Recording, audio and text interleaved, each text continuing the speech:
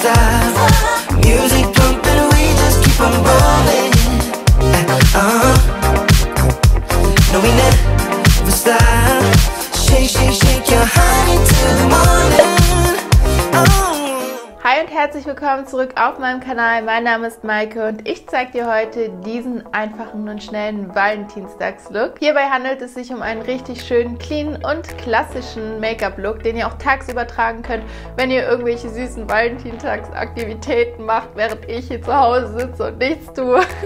Nein, Spaß. Aber dafür ist er auf jeden Fall super gut geeignet. Und bevor ich es vergesse zu sagen, ich bin aktuell super aktiv auf Instagram. Ich poste im Moment täglich neue Fotos. Wir müssen mal kurz darüber reden, wie strong mein Game geworden ist. Es ist schon fast tagebuchartig, also wenn ihr mal wissen wollt, was in meinem Leben abgeht, Instagram-Link ist in der Beschreibung, da könnt ihr mir gerne folgen, denn da bin ich ein bisschen aktiver als hier auf YouTube, aber ich arbeite da dran. Und ansonsten würde ich sagen, rede ich gar nicht so lange drum rum und wir fangen direkt an.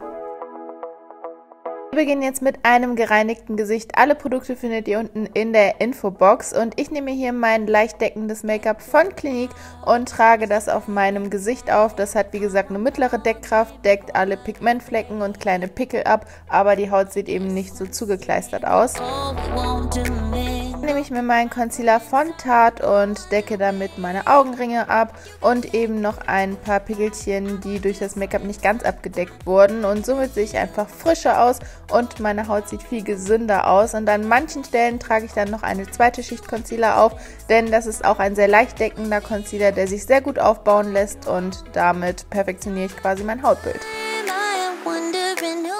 Anschließend sette ich das Ganze dann noch mit einem stinknormalen Puder von Essence. Augenbrauen ein sehr wichtiger Teil, denn wir wollen ja einen schönen Rahmen für unser Make-up haben, und hier nehme ich mir einen Augenbrauenstift von Benefit und fülle so ein bisschen meine Augenbrauen nach. Ich habe sie gerade frisch färben und waxen lassen, deswegen geht das relativ schnell, und das Ganze fixiere ich dann nochmal mit einem Augenbrauen Gel von Essence. Gute Eyeshadow Base von Essence zum Einsatz, damit der Lidschatten, den ich danach auftrage, auch den ganzen Tag hält und das ganze schöne Valentinstags-Date hält.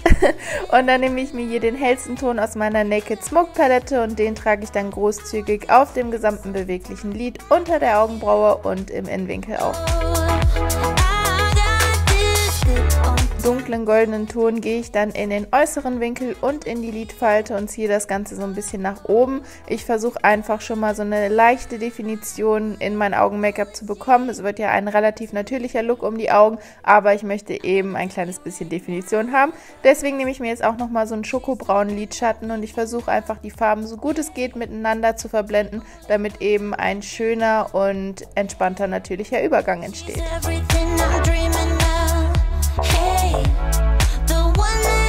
Kein Look von mir, wenn nicht der Fake-Lidstrich wieder am Start wäre. Den ziehe ich dann auch mit dem schokobraunen Lidschatten, um eben einen soften und natürlichen Lidstrich zu bekommen.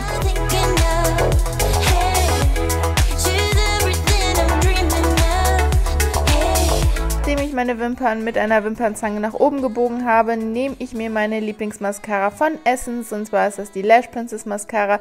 Damit tusche ich großzügig meine Wimpern und gehe dann anschließend nochmal mit einer wasserfesten Mascara drüber. Das kennt ihr ja schon von mir, aber ich schwöre, durch diese Kombi halten eure Wimpern den ganzen Tag. Da verschmiert nichts, die sind die ganze Zeit nach oben gebogen, ist einfach der Hammer. Und dann nehme ich mir hier nochmal Give Me Sun von MAC und bronze mein Gesicht so ein bisschen. Das bekommt dann einfach einen schönen natürlichen Teint. Man sieht ein bisschen sonnengeküsst aus, und mit diesem Rouge von Essence zusammen hat man einfach ein richtig schönes, frisches Hautbild. Und ich nehme mir hier nochmal den hellsten Ton aus der Smoked Palette und nehme den quasi ersatzweise als Highlighter. Und dann kommt auch schon der Blickfang des ganzen Looks, und zwar ist das hier ein Liquid Lipstick von, lasst mich nicht lügen, ich glaube Catrice, ich schreibe es in die Infobox, und der hat so ein richtig schönes Rot, und damit kann man sehr präzise die Lippenform nachmalen. Nehmt euch da Zeit, das ist eine rote Farbe, da kann man viel verkacken, und schon ist der Look fertig.